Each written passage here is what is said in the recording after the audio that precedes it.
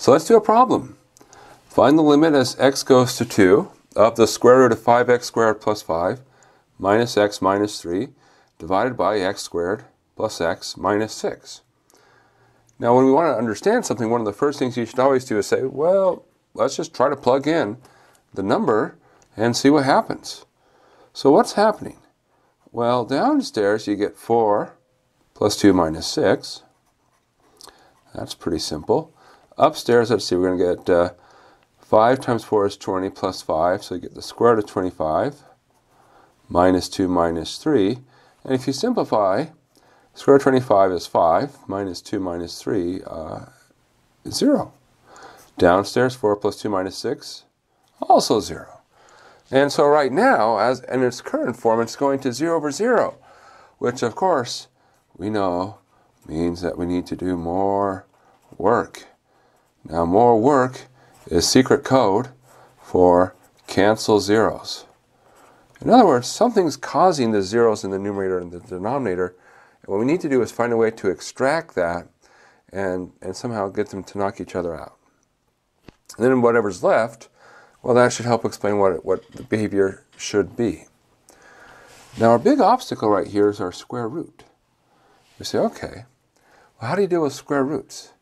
And the answer is, when you see a square root, one of the best tools, and the one we use almost all the time, is the conjugate. And remember that that's based on a plus b times a minus b is a squared minus b squared. Okay. So if like a was a square root, then I get a squared, no more square root. But there's a good question here, and let's not trivialize it. Notice that really this involves like 2 terms. Here I have 3 terms. The square root, that minus x, and that minus 3. So we have to get down to 2. And how do we do it? Well, the answer is we definitely want to get rid of the square root. That should be a term in and of itself. So what we should really do is think of it in the following way. Square root 5x squared plus 5 minus, and I'm going to put these together, x plus 3. Downstairs, x squared plus x minus 6. So we're going to multiply top and bottom by the conjugate. 5x squared plus 5 plus x plus 3 and square root 5x squared plus 5 plus x plus 3. Because remember, whatever you do to the top, you've got to do to the bottom. You've got to make sure it's the same expression. And by same, we mean up to equivalence, algebraic equivalence. So whatever our original limit does is the same as this new limit. So what does this new limit become? Well, let's deal with the upstairs. You have your a minus b, your a plus b. So you get your a squared, which will become 5x squared plus 5, minus your b squared, x plus 3 squared. Now downstairs, you're like, oh, that's going to take us a long time. But here's the rule of thumb. Don't expand unless it's helpful to expand. And in general, there's a lot of times when it's not helpful. Because what happens is when you expand, you sort of lose information. So we're going to keep these 2 pieces, that x squared plus x minus 6, and that square root of 5x squared plus 5 plus x plus 3, separate. And in fact, we're going to do one other thing, which is we know that that term should factor. Not that we want it to factor, we know it has to factor. And the reason that we know that it has to factor is because when we plug in 2, we got 0, which means that there's a nice root. In fact, one of the terms has to be x minus 2, because that would make 2 a root, is x minus 2. So what's the other term? Well, if I want to get to negative 6, and I have a negative 2, I'll use plus 3. So the x minus 2 times x plus 3 is that first term, and everything else. All right. Good. There we go. Now let's work in the numerator. So little side work here. So we have 5x squared plus 5 minus, I'm going to put a parentheses here because that minus, you have to be careful, it has to go to everything. X squared plus 6x plus 9. See, a lot of people would say, oh yeah, the minus x squared, but they would forget, it's also got to go to the other terms. So that would be 5x squared plus 5 minus x squared minus 6x minus 9. Or 4x squared, because I can combine the x squareds, minus 6x, and plus 5 minus 9 is minus 4. All right, good. Well, can we simplify? In fact, we know we can. We know we can do a couple of things. First off, we look at common terms. These all have even numbers, so we can factor out a 2. So this is 2. 2x squared minus 3x minus 2. And we say to ourselves, well, do we think this will factor? And in fact, we're very confident it'll factor because we suspect. See, remember that x is going towards 2. Before we got a 0. If we plug in 0 now, what do we get? 2 times 4 is 8 minus 6 minus 2, which means we still get a 0, which means that 2 still is a root. So 2 is a root of this polynomial, therefore it has to factor with one term as x minus 2. Well, what would the other term have to be? Well, to get the minus 2, since I have a minus 2 there, I need a plus 1. To get the 2x squared, since that's x, I'll need a 2x. And now for sanity, we just check the middle term. So we're going to get 2x squared, x minus 4x, that's minus 3x minus 2. All right, so updating. So this is the limit as x goes to 2. Upstairs, 2 times x minus 2 times 2x plus 1. Downstairs, x minus 2, x plus 3, and square root of 5x squared plus 5 plus x plus 3. Good. All right. So we've taken some algebraic steps, factoring, expanding, conjugation, working it out, and we've rewritten it in this form. Now here's the key step, the key observation. Remember, we said up here, cancel zeros. Now before, it wasn't clear if anything could cancel, but now we say, oh, wait a second, both terms have an x minus 2. And if you think about what do the x minus 2's do, well, when you plug in 2, they cause things to be 0. So in essence, these are now our zeros. We can cancel them out. And we can get away with it because, again, we only care what happens when x is not 2, so they're not 0. We can definitely cancel out. And now what are we left with? Limit as x goes to 2, upstairs 2 times 2x plus 1, downstairs x plus 3 times square root of 5x squared plus 5 plus x plus 3. So, what happens when you plug in 2? Well, 2 times 2 is 4, plus 1, 5. Times another 2 gives us upstairs 10. Well, good, not 0. So whatever happens has to happen. Downstairs, 2 plus 3, 5. All right, here we're going to get 2 squared 4 times 5 is 20, plus 5, 25, square root of 25 is 5. And then we're going to get plus 5 more. So that'll be 10. Ah, well, we have a 10 upstairs, we have a 10 downstairs, and therefore our final answer, 1/5. Great. All right, so we can do it. It's algebra. Being careful and following the rules. We like to follow the rules. The more you follow the rules, the more fun math is. Now, it's one of our first few math therapy sessions, so one last piece of advice. And this is, how can you improve? So work on your communication skills. Communication is a really important tool because that's how we communicate to each other ideas. And the ability for you to communicate ideas helps you to reinforce what you know. So explaining things to other people is very important. It'll help identify what you don't understand, and it'll help to cement what you do understand. Now, one of the things that you have to think about is, what do we actually grade on? So we cannot hook you up to a machine and say how good you are at math. There is nothing that we can do that measures how good you are at math. But here's what we can measure. How good are you at communicating your math? And that's what we really get, is when we see your exam and we see your answers, what we're seeing are your communications, your ideas on how to solve problems. And so you want to make sure that you really enforce and practice that good communication, because the better you communicate, the better your score will be. I've often had students come to me after an exam and say, I know the math, why do I keep getting low scores? And the problem is that they make small mistakes, they're very sloppy, they're inconsistent, and so they're missing key ideas.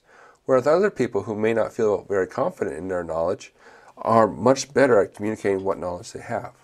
So work on that. So how do you do it? Work in groups. Everyone takes turn explaining.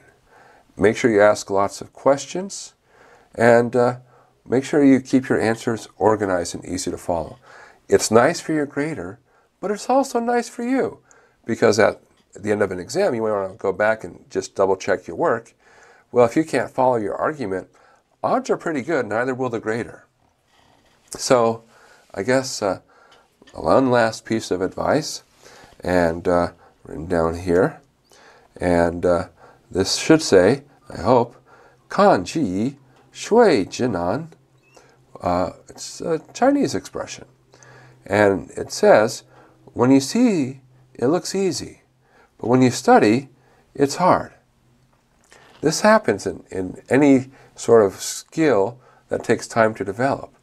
So when you see people doing certain events, certain things, you might say, wow, that's easy, I can do that. And then you try it and you find out, oh, it's actually not very easy. It takes a lot of work. That happens in math. You see the instructor up at the front of the room, and they're doing a problem, and it's so easy when you see them do it. It flows. There's not even a pause, a stutter. There's no question about what to do next. It's just so obvious. But then when you do it, and you start to do problems, you discover it's hard. How do you get better? You practice. You practice. And the more you practice, the better you get. All right. So today, we're going to start with a really simple idea, which is called the squeeze theorem. It's also known as the sandwich theorem. You might call it like the squish theorem. But it's a really simple idea. And it helps us to understand certain limits. And the picture is very compelling. So let's talk about our picture to gain understanding. What's happening is we're going close to C. So x is approaching C. So our x values, these are the inputs, and we're approaching C from either direction. So what happens is that there's some function which we haven't graphed, but it's in between two functions which we have. So I have this bottom function, g of x, and this top function, h of x. And the moral is that my missing function is in between. So it's doing something, now it could be doing something very erratic, but it's in the middle. So even if it's going up and down a lot, it's not going up and down very much, because g of x and h of x are approaching the same value of L as x goes close to C. So what happens is whatever that f of x does, it's getting squeezed in between. It's forced to also approach L. And that's the whole idea. So if I have something above and something below which approaches the same value, anything in the middle also approaches the same value. Now you'll notice that this word is italicized, near. That says, look, we don't care what happens far away. So for instance, it could be the case that far away, what are G and H, they switch roles. So maybe H goes underneath G, but it doesn't matter. because limits only care about what happens nearby. So anything far away, and far away can be, 100, or it could be 1/1,000,000th. It doesn't matter. It just says what happens in the near, because limits are about what happens nearby. So, all right, well, why would we have such a result? Why do we need such a result? Well, so let's talk about an example where this can be very helpful. In particular, what happens is we may have something which is behaving very poorly, and that's bad.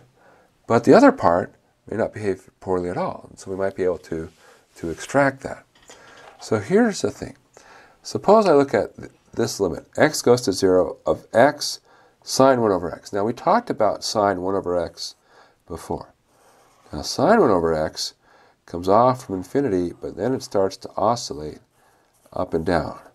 And it goes infinitely many oscillations. And of course it does the same thing on the other side until it starts to spread out again. All right. Well, the question is, okay, how do we handle this? Is there no limit? Well, notice we now have this extra term here. So what's happening is sine 1 over x, it might behave really poorly in terms of going up and down, but notice that as it goes up and down, it goes up and down in at least one way that's controlled, which is that this is always bounded. And in particular, it's bounded between -1 and +1. So while it's going up and down, it's a controlled up and down. So that's going up and down, and the x is going towards 0. So how do we use this? Well, one way to use this is to sort of say, okay, so how can we bound it above and below? And the answer is we say that if I look at the size, so let's just look at the size, x sine 1 over x. Well, the sine 1 over x, because it's between -1 and +1, we can think of this as absolute value of x times absolute value of sine 1 over x. This part is always at most 1. So this is less than or equal to absolute value of x. Now, what that tells us is it tells us that x sine 1 over x, if we drop the absolute value, is always less than or equal to absolute value of x, and always greater than or equal to negative absolute value of x. So if we now sketch that, so we have this curve called absolute value of x. Here we go, here's absolute value of x. And now we have another curve, which we call negative absolute value of x. And there's that curve. Then our last curve, our middle curve, is always in between these two. So our x sine 1 over x, whatever it's doing, is going in between these two curves.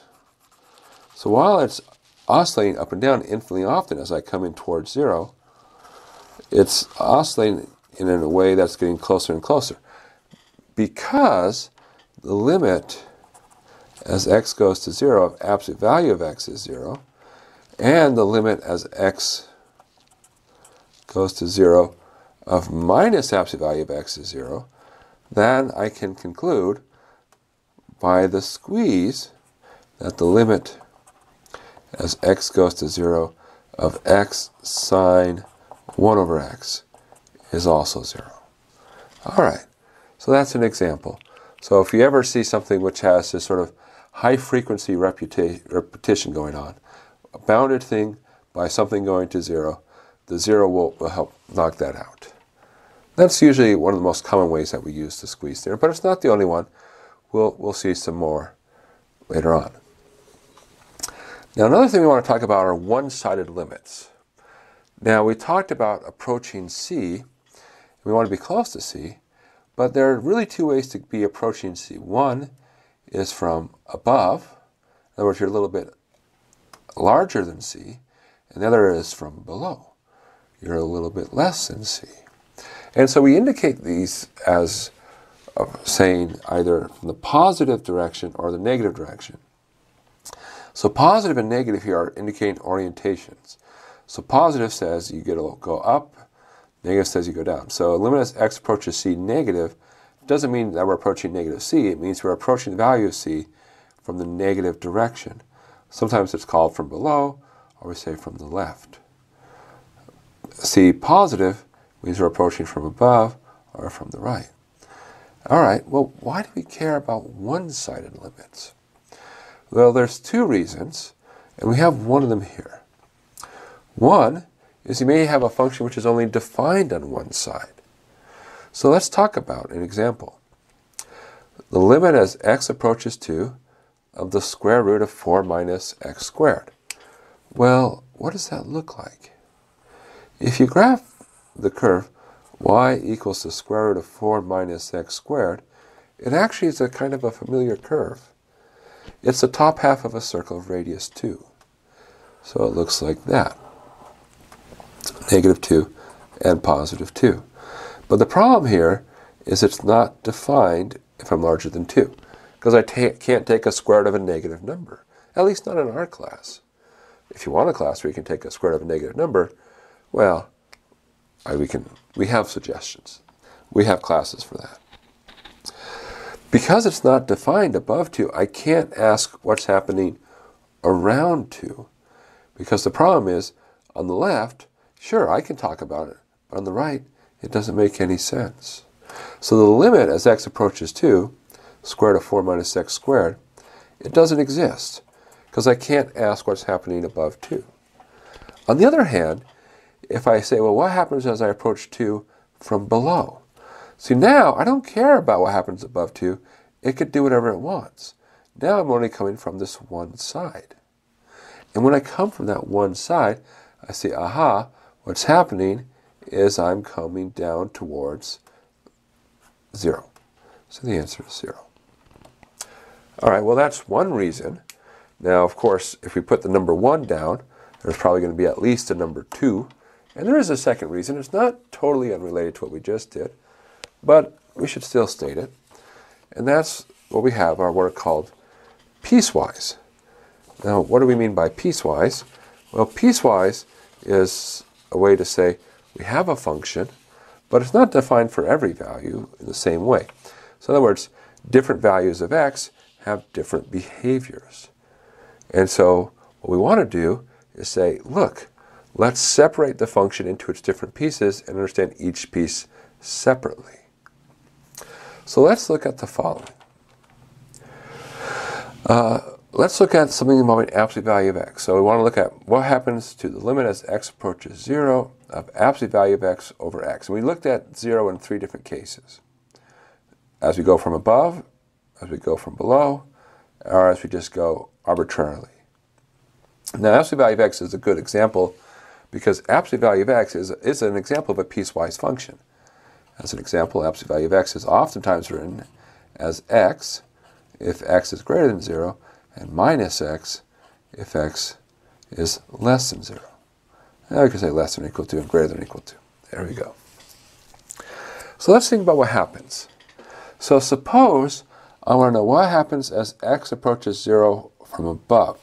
So that says x is a positive value because I'm above 0. X is a positive value. So in that case, what we see is that because we're in the piece where x is positive, this is the same as x approaches 0 from above of x over x. Now I can use the fact that I know what my piece looks like. And x over x, well, that's the same as 1 because I can cancel them. And I can say, well, I know what 1 does.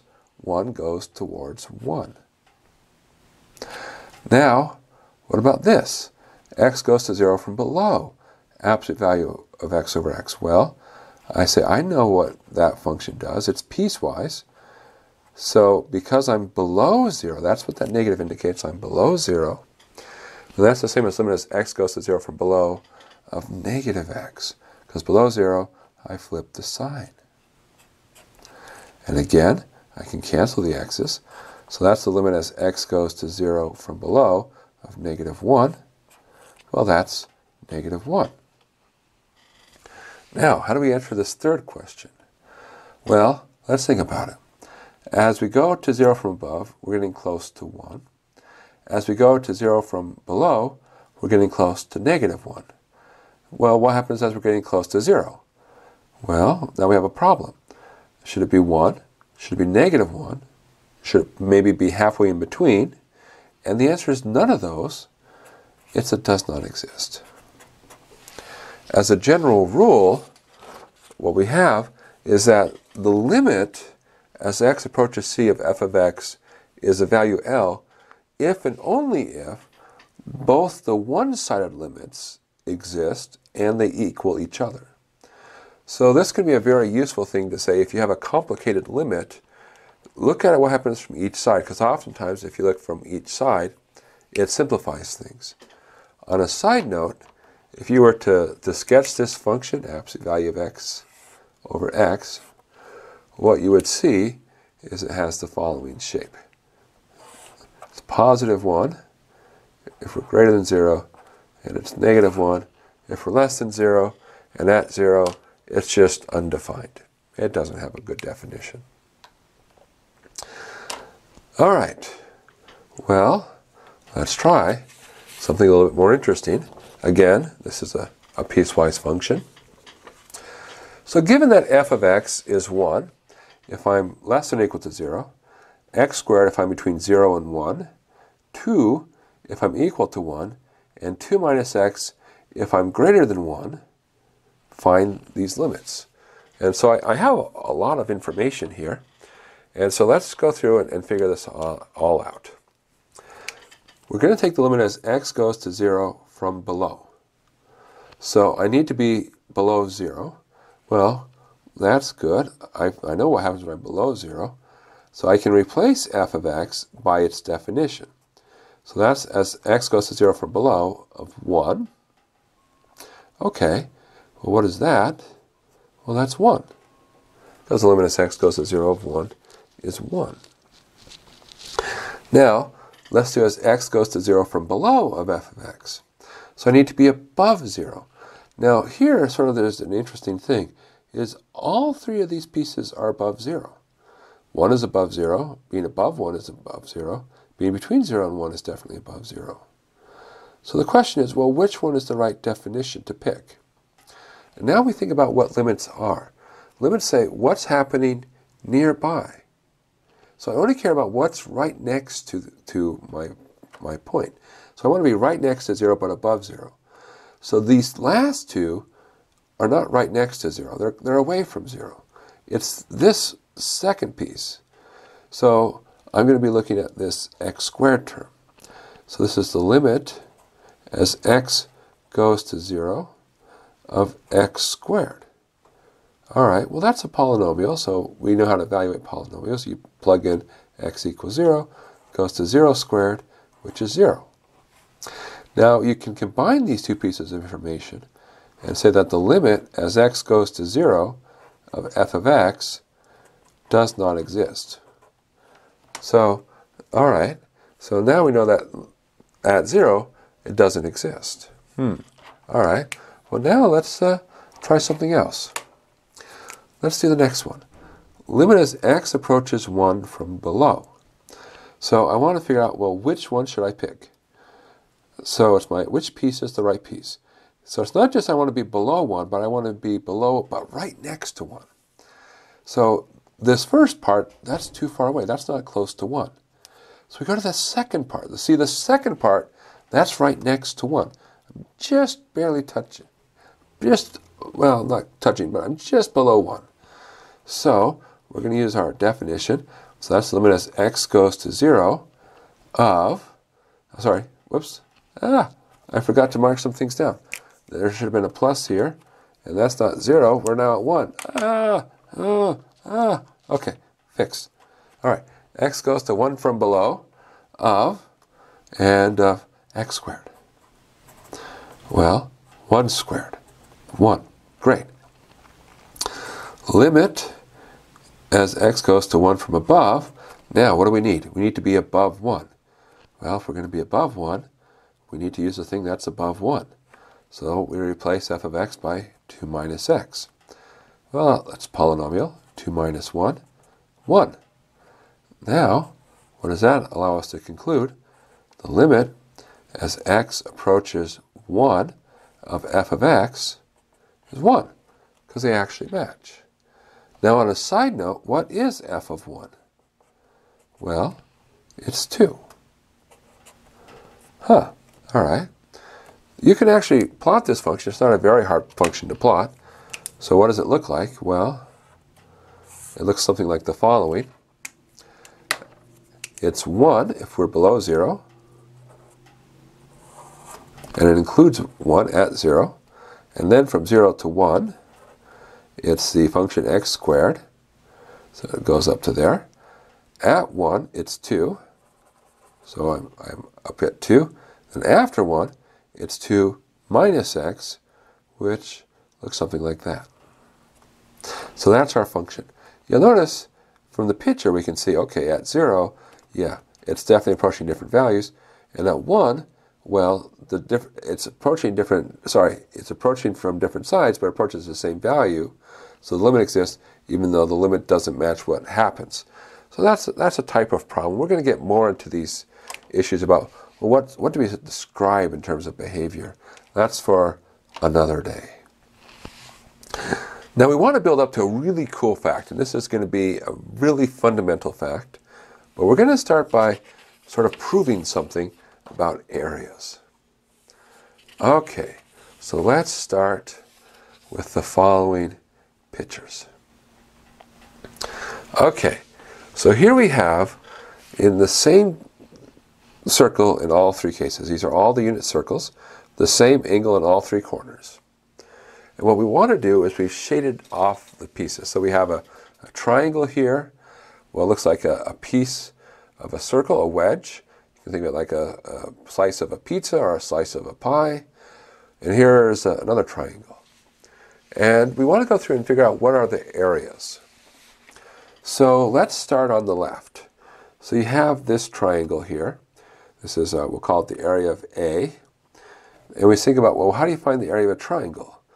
And the answer is you take 1/2 the base times the height. So the base is the length across the bottom. Notice I'm going from 0 to 1, so the base is 1. The height would be from the vertex at the top straight down if we went perpendicularly. So it would be the y value at the tip. Now, when you think about the unit circle in terms of theta, the x, y values are cosine and sine. So the y value is the sine of theta. So we get that the area is 1/2 times 1 times sine theta. 1/2 sine theta. All right, well that's not so bad. Now let's go to our pi, our wedge. So how do we find the area there? Well, we're going to think this as sort of like a piece of a circle. And we say, all right, suppose we were to make the whole circle. So we have a circle here, and it's the formula for the area of the circle is pi r squared. So the area of the whole circle is pi. That's where that pi comes from. We say, well, the proportion of that area, which is the area of b divided by pi, that's the amount of area in that slice,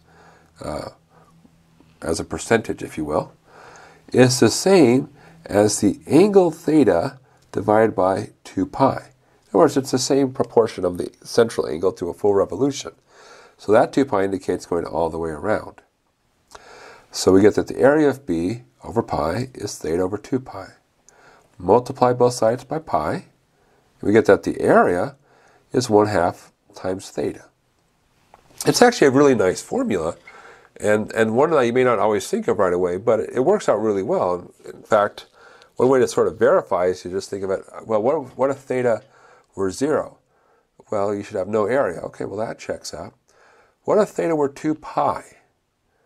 Well, you'd have 1/2 times 2 pi, which is pi. And that's the area of a full circle of radius 1.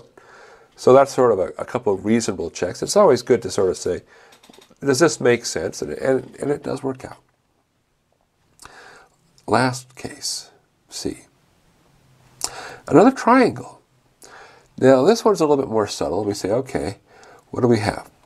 Well, again, it's a triangle, so the base is 1. The claim here is that this vertex is located at the point 1 comma tangent theta. Now the way to see that is just think about it as a ratio. So if I have theta, this is a right triangle, I'm going straight up. I know my adjacent side, and I want to know that the y-coordinate is my opposite side. The trigonometric function which relates to those is tangent. So tangent of theta is the opposite over my adjacent. So tangent of theta has to be the length of my opposite side. So that's where that coordinate comes from. So the area is 1/2 times 1 times tangent theta. 1/2 tangent theta. Now, nothing too surprising here. But here's sort of the icing on the cake. If you look at these areas, you'll notice that A is inside of B, because the difference is this sort of little tiny sliver here. Similarly, B is inside of C, the difference being this sort of piece out here. So that the area of A is smaller than the area of B, and that's smaller than the area of C. So that says that 1/2 sine theta is below 1/2 theta, and that's below 1/2 tangent theta. Now here we use the fact that tangent is sine over cosine. So that's 1/2 sine over cosine. Now everything has a half in it, okay? So we cancel off the halves. So what does that give us? Well, let's just do some little math here. Cancel off the halves. Let's look at this first expression. Sine of theta is less than theta. So sine of theta less than theta, there's a little bit of room up here. Divide both sides by theta, because we're going to assume here that theta is positive. Then that lets us conclude that sine of theta over theta is less than 1. So we get that sine of theta over theta is less than 1. So now we have a nice fact. So that's the first part. But wait a second, we could have used the second part. Remember, the second part here is the following. So that says that theta here is less than sine theta over cosine theta. Now what will we do here? We're going to move the cosine theta over, move the theta down. So this will give us that cosine theta is less than sine theta over theta. And that's that other inequality. So we've now have the following. Sine theta over theta, we can conclude, is between two different things. It's between 1 and it's between cosine theta. Well, all right, that's believable, but is it useful? Let's, one more detour. One more detour. See, one of the things is that what we just did is that we didn't do it for all theta. We did it for all theta that was sort of a little bit above 0. What about for theta a little bit below 0? And the answer is we were going to use symmetry. So just a reminder. We say that a function is an odd function is if we plugged in the negative value, the result is the negative of what we would have plugged in if we plugged in the positive value. So things that are odd include the sine function, the tangent function, x cubed, or even more exotic functions like e to the x minus e to the negative x. Now, where does the name odd come from? Essentially, it comes from, if you look at polynomials, if you see odd powers, that's an odd function. An even function is one where if you plug in negative x, you'd get the same thing as if you plugged in positive x. So examples of even functions are cosine, secant, x squared x to the fourth, e to the x plus e to the negative x, and so forth. This gets its name, if you look at it, in terms of polynomials, these are even powers. So the odd functions are like odd polynomials, even powers, even functions are like even degree polynomials. Now, why is this useful? Well, it turns out that sine theta over theta is even, which means that we have this type of symmetry going on. So whatever happens on the right-hand side, we can turn it over. That happens on the left-hand side. So we can conclude that if we're near 0, whether we're positive or negative, we're in between cosine theta and 1. All right, good. Well, what's the punchline? Let's graph them. Here's cosine theta. Here's 1. And we have this other function called sine theta over theta. Now, what does it do? Well, we don't know. It could wiggle. It probably doesn't, but it's got to be in between these two. And if we look, it's got to stay in between cosine theta and 1. Now, what happens? Well, as you go to 0, 1 goes to 1. And cosine goes to 1. Everything is going to 1. And therefore, by squeezing, we can conclude that the limit as theta goes to 0 of sine theta over theta is 1. Now this is boxed, which means it's really important. In fact, it's so important, we'll double box it, because it's a double box type of thing. In fact, that still doesn't show its importance. We're going to put stars by it. Yes, because that's how important it is.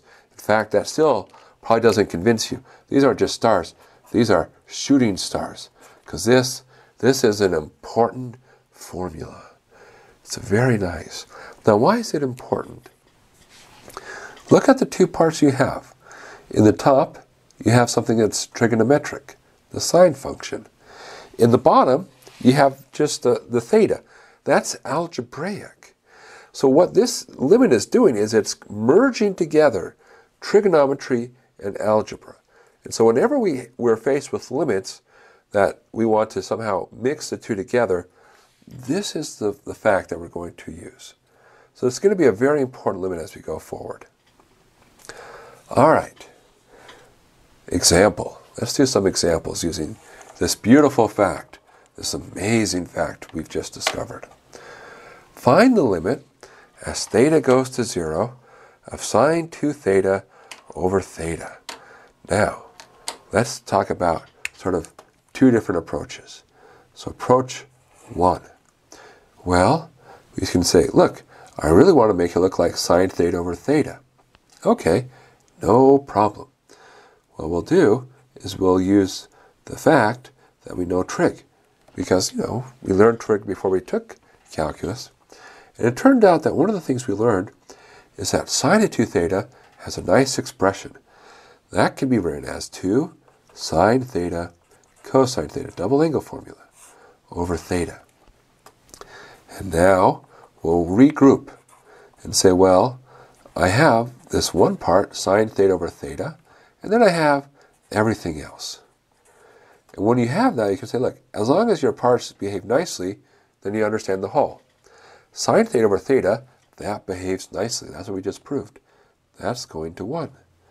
2 cosine theta, that's going to 2. 1 times 2, that's 2. Done. Done. But wait, we said there was another way. What's another way to do it? Well, here's the philosophy. We're going to really dig into this in some more examples in just a moment here. But what the key is, these parts, the inside of the sine function, and whatever's below, they just have to match. And as long as they match and they're going to 0, life is good. So instead of trying to rewrite so that we have the sine theta, let's just get it so it's matching. So this is the limit as theta goes to 0 of sine of 2 theta, and now over theta. Okay, but here's the key. We're going to multiply by 2 and 2. Notice that the 2's are in different locations, so they actually cancel each other out. So that's good. So we haven't actually changed the limit. We've rewritten. Now, these parts match. 2 theta, 2 theta. And as theta goes to 0, 2 theta goes to 0. So again, this part's going to 0. This matches, it's going to 0. So what's going to happen is that this part goes towards 1. So then we have a 2. So that's 2 times 1, or 2. All right, good. Well, let's try a couple more. So,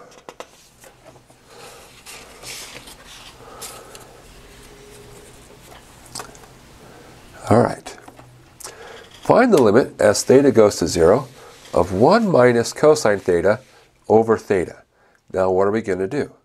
Well, we see we've got trigonometry and we've got algebra.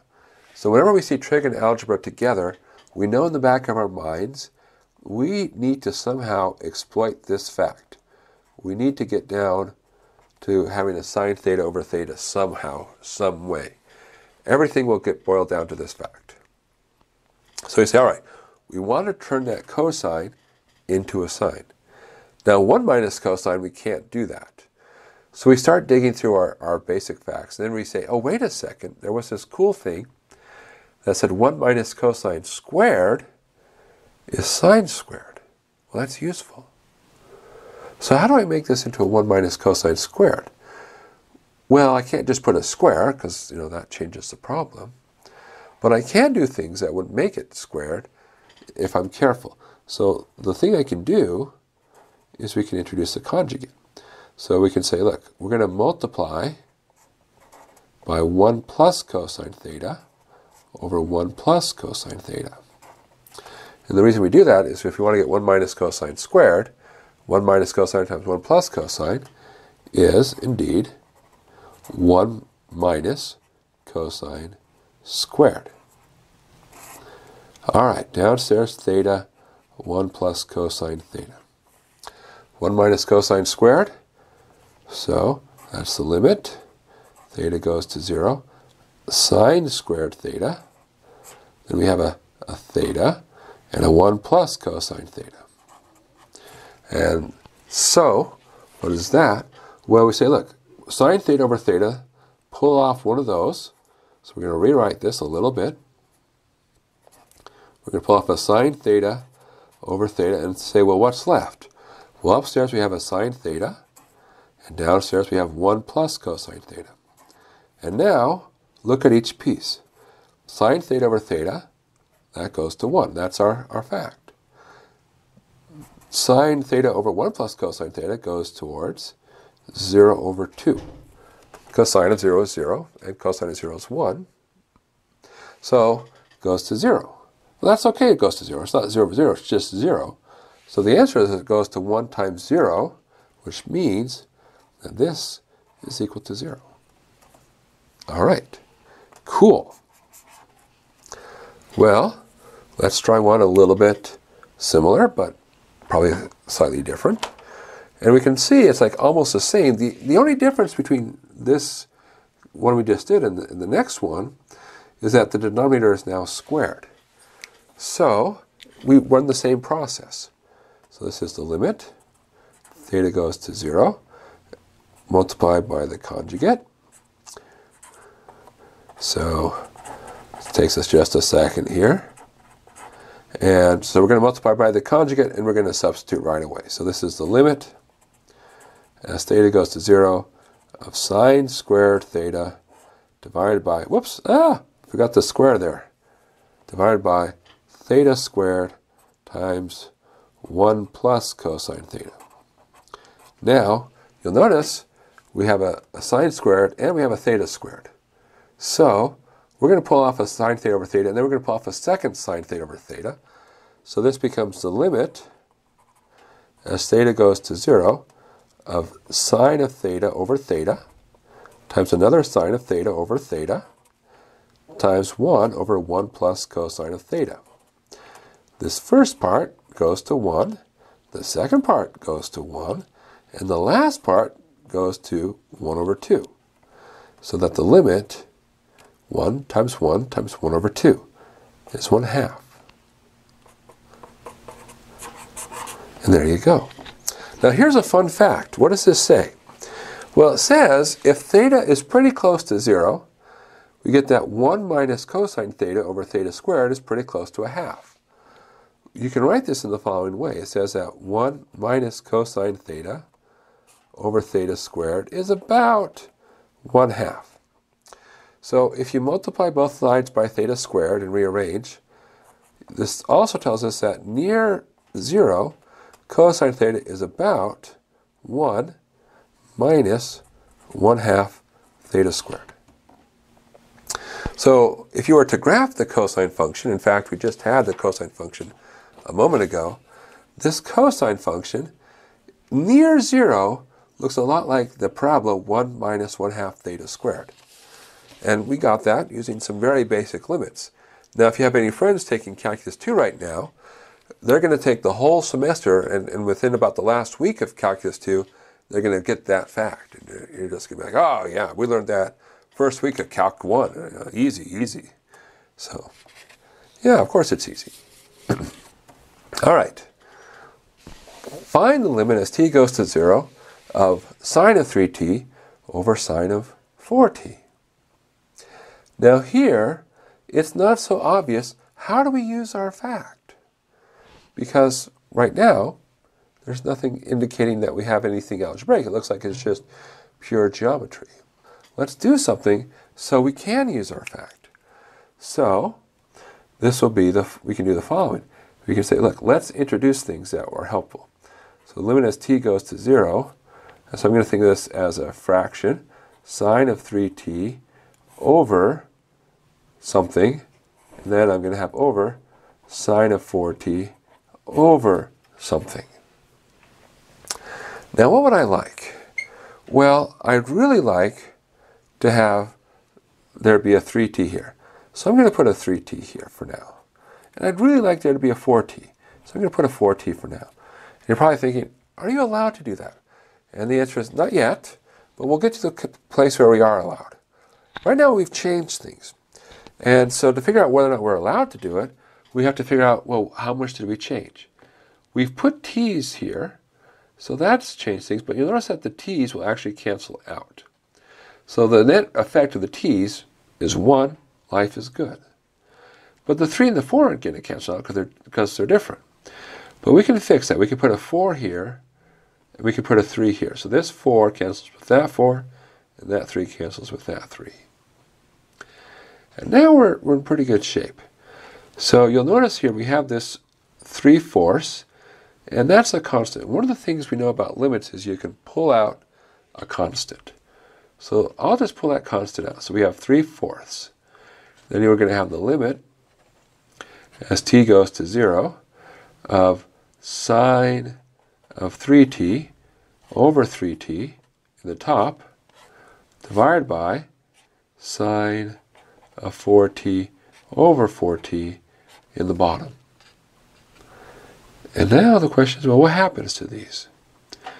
Well, the moral here is that sine of 3t over 3t, that part goes towards 1. And sine of 4t over 4t goes towards 1. And therefore, the limit goes towards 1 over 1, which gives us 3/4. Now, it sounds like that was a very simple thing to do, but let's be a little bit careful here. So when we talk about this limit as t goes to 0 of sine of 3t over 3t, what we can do is we can do a changing of names. See, t is something which is not fixed. It's a process. So we're going to change our name. So what we're going to do is we're going to replace 3t by theta. So we'd have sine of theta over theta. Then it's a limit. Now previously our limit was in terms of t, but now it's going to be theta. Now so as t goes to 0, theta is 3t. What happens to theta? The answer is theta goes to 0. And so we get that this is really a sine theta over theta. And this can happen quite frequently. So we could have said many things. So if you say the limit as x goes to 0 of sine of x over x, well, again, I could replace the name. In this case, x becomes theta. This is also going to be 1. If I said the limit as, our smiley face goes to 0 of sine of our smiley face over our smiley face, well, that's also 1. Again, I'm just changing names. And this ability in calculus to sort of substitute one name for another name, in other words, it's essentially renaming variables. It's a really important idea and something that will come up several times throughout our calculus course. So it's really convenient. The rule of thumb to remember is that what do we need? We need to have that whatever's inside the sign has to match what's below it. So the 3t has to match the 3t. And whatever that expression is, it has to go to 0. And as long as those two things hold, these match and go to 0, then we can say, aha, it's essentially using this fact with a new name. So this goes towards 1. So that's why this goes to 1. Similarly, this goes to 1. And that's why we get our beautiful answer. Because, of course, math is beautiful.